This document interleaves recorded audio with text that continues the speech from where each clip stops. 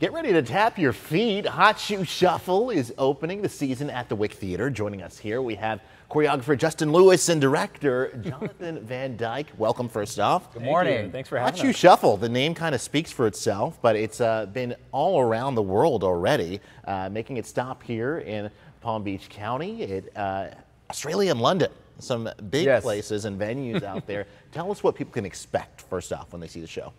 I call Hot Shoe Shuffle the all tapping, all laughing, all big band musical of the season. Yeah, and it's a musical, but like just the nature of tap in itself, you could speak to this. It has aspects of music and dance included.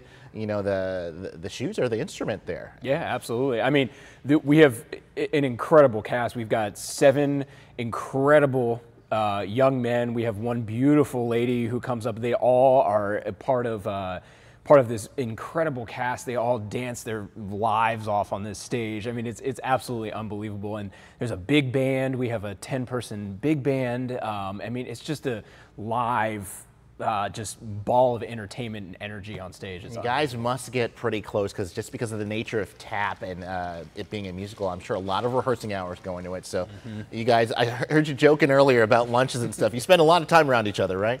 Yeah. We've been spending a lot of time together. Yeah, we had been talking about the show for about 4 months because I was in Florida, Justin was in the DC area, and you have about 3 weeks working together to get it up and rolling. We open, well, there's a preview Thursday and Friday, and then the official opening is on Saturday. So we have been eating, drinking, breathing this show for 2.5 weeks. Yeah, and Justin, tell us about your background. Speaking of being all over, you were featured on NBC's World of Dance. Yeah, we was on NBC's World of Dance Season 2. I was part of the Jam Project, and we made it through to the second round, and it was unbelievably exciting. We got to be a part of this show that was just featured with dancers from all over the entire world. So you get to bring some of that flavor and experience. Bring some of the flavor, some of the new attributes to tap dance, and kind of bring it to the vaudeville style of the '40s style of a show, and kind of just fuse it all together and make one cohesive movement. So, and just quickly for both of you, last question, just what's your favorite part of the show? I'm sure there's a lot to choose from. That's a hard question.